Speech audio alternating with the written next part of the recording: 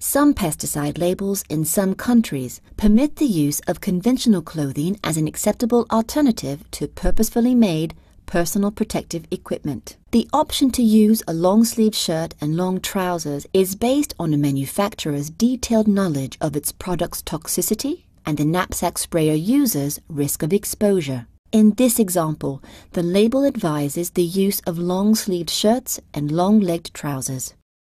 The garments used as PPE must only be used by one person, must be in a reasonable condition, and free from holes and tears, and must be of the correct size to fit the operator.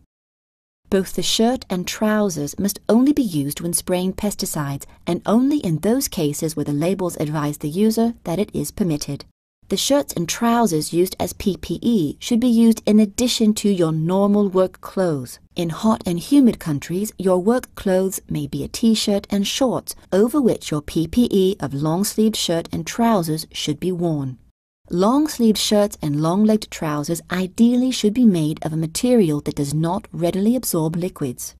Some materials, for example, are treated to repel liquid more effectively than others.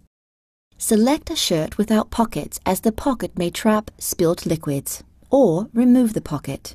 Wear the shirt outside your trousers or jeans to cover any pocket openings on your trousers.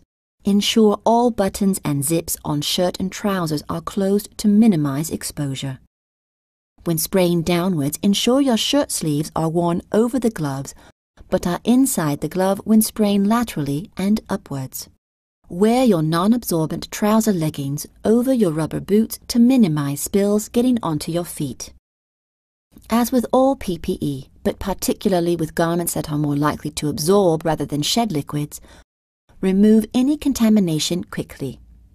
If your clothing does become contaminated, stop spraying and as soon as possible, carefully remove your knapsack sprayer and remove the contaminated item. Wash yourself, preferably by showering, in clean water. After use, these dedicated spraying clothes must be washed separately. Do not wash this clothing with any domestic washing. Allow the clothing to dry and store them in a ventilated locker located close to, but not in, your pesticide store. For more information about using pesticides and which PPE to use, visit our website.